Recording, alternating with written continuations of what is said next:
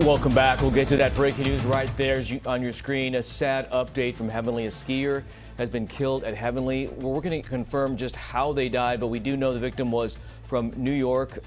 He was pronounced dead at a ski lodge. Apparently this happened yesterday. We'll have more details as soon as they come in. Now at 5:30, the severe winter storms pulling parts of California out of the drought. But while reservoirs are being refilled, the state's groundwater is still running low. Thanks so much for staying with us at 5:30. I'm Elizabeth Kling. And I'm Tony Lopez. CBS 13's Tori Apodaca is getting answers on the low groundwater levels and what the state is doing, Tori, to recharge them. That's right. The rain and snow has been promising for at least the here and now, but water experts say it will still take years before we are fully recovered.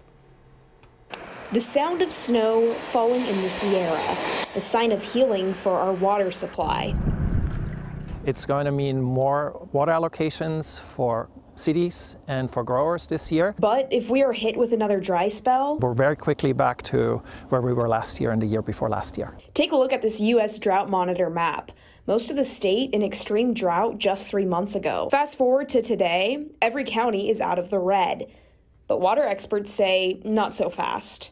We're still far behind in catching up with refilling our aquifers, which we rely on tremendously in our water supply here in the state. San Joaquin almond farmer David Phippen says he only pumps groundwater as a last resort. Instead, his farm gets water from the Stanislaus River.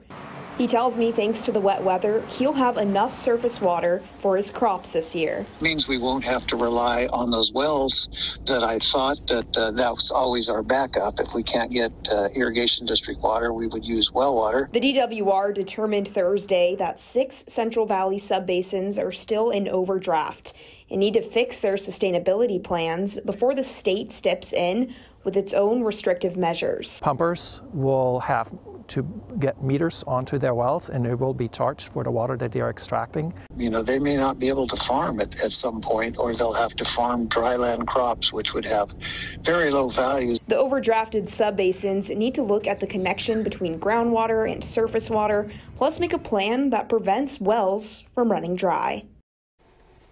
And one of the 6 subbasins that needs to fix its groundwater sustainability plan is partially located in San Joaquin, Stanislaus, and Merced. The subbasin still has over a year before the state would step in and make its own changes. Yeah, it's a complicated process, that's for sure. Thanks for breaking it down, Tori. Thank you.